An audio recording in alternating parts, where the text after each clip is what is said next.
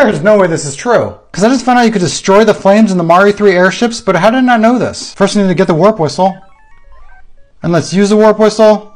And head to World 4. Then I'm going to head to level 5 so I can get the Tanuki suit. Let's climb up here and go in this pipe. And then grab the Tanuki suit. And now I could finally go to the airship. And now I can finally test it out. So whatever allows if you use your Tanuki suit statue, you know, down and B at the same time, you can destroy these flames. And I never tried it before, but I didn't think... Wait, what?